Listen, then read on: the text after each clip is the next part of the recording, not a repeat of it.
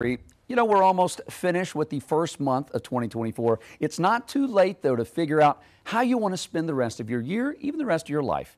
Best-selling author, founder of Purpose Point, and the upcoming Purpose Summit that's coming to Charlotte in late April. Davin Salvagno is with us, and a friend of mine. Nice to have you back in Charlotte. Jason, so great to be here. I love the city, love coming here, love spending time with you. Thanks for having me back. You know, it's interesting when you look at this time of year, right? You got most folks out there coming up with New Year's resolutions. It's the start of the new year, right? You kind of look back at how things were last year and you go, hey, did I meet the expectations that I set for myself? And when you look at statistics when it comes to New Year's resolutions, Davin, 9% of Americans, they don't complete them. 23 fail after the first week. 43% by the end of January, they stop altogether. What is it about the turning of the new year that kind of puts us into that mood of let's start new? Yeah, that's right. I mean, it doesn't matter whether it's fitness goals, financial goals, personal goals, professional goals. We all start the new year and say, here's who I want to be this year, or here's what I want to accomplish this year, here's what I want to do. We want to be better versions of ourselves. So we have really great intentions to start the year. And then we get 30 days in and the people who signed up for the gym in January 1, February 2nd can't be found, right? And so we tend to think, long term, and then when we fail on our goals, we say, oh, we'll chalk it up to there's always next year. But we can start where we are and start over that day and treat each day like a new year.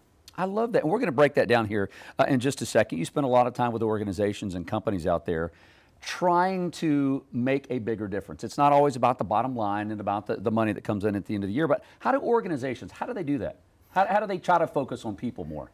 And that right there is the thing I'm most passionate about, is we have companies that they measure all sorts of KPIs and different business metrics, but they know that the people that work in their organizations have goals for themselves. And there's a big opportunity for organizations every single year to, rather than maybe just focusing simply on traditional performance reviews, to say, hey, who do you want to become this year? What do you want to accomplish this year? And how can we help you do that by working here in our organization? And we're starting to see more and more organizations take that focus on their people, of who they want to become and what they want to do, and incorporating that into their professional goals and their planning for the year. I love that. And a lot of people do look at KPIs, the key performance indicators. You're suggesting change it to key purpose indicators and really start to care about people, which is not a crazy idea, Davin. It's not. It's not. The greatest measure of purpose is who we help our people become. We've got people in our organizations that every leader has a responsibility to steward. And a lot of times, we look at business and we use people to build our businesses rather than using our businesses to build people. And this isn't a crazy idea.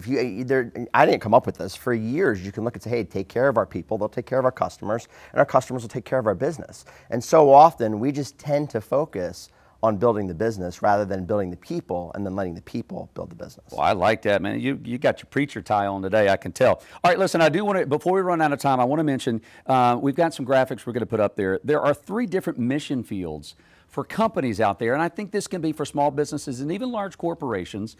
And this is sort of, you start on the inside of like a target, like a bullseye, but then there's ripple effects as it goes out. And we're looking at these 3. We start with people. You've got to take care of them first, or you're not going to get to the other parts. That's right. Yeah, I mean, there's a lot of organizations that have noble goals about taking care of the planet and conscious capitalism and ESG and all those different things that are out there. But the people who are most burnt out are those in the nonprofit sectors, those trying to do well. And so a lot of times what we do is we try to focus on how do we make the community better, how do we make the world better.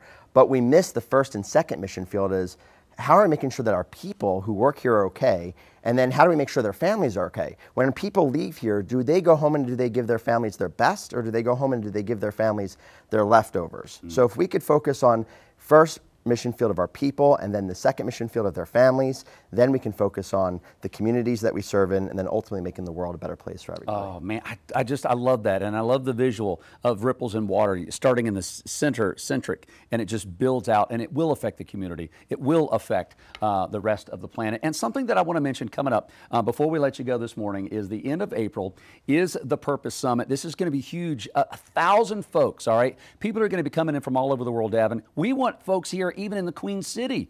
This is our hometown where we need to start making a difference so that we can go out into the rest of the world. Why is this event going to be so huge for leaders and those that want to be leaders? Well, we are so excited to bring the 5th anniversary of the Purpose Summit to Charlotte, and it's a global event, right? And so you just mentioned ripple effects. What's really great is there's some really good organizations in Charlotte, which is why we brought it here, like Broad River Retail, licensee of Ashley Home Store, Coca-Cola Consolidated, that are doing a lot of the things that we just talked about. There's a lot of organizations who are living this out. We want to shine the spotlight on what good looks like and bring leaders into the conversation to say, hey, if we focus on our people, which is the #1 purpose of our organization, and then we focus on the purpose of the organization and connect these dots, we can make a difference in not just the people who work in our organization, but our communities in the world. And so this ripple effect will reverberate from Charlotte throughout the country, and then we've got some really great things planned for next year. But that's for another time. But it's going to start here in Charlotte. I love it. We're going to feel the ground break at the end of April, end of May. Davin, thanks for coming on,